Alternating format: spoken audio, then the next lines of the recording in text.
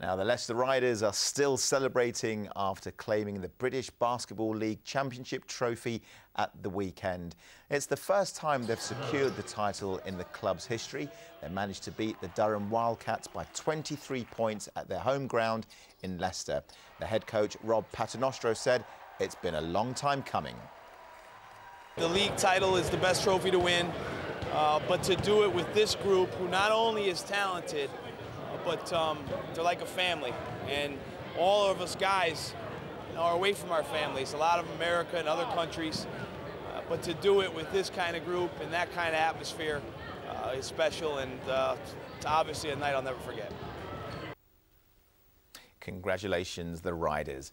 Now, we imagine our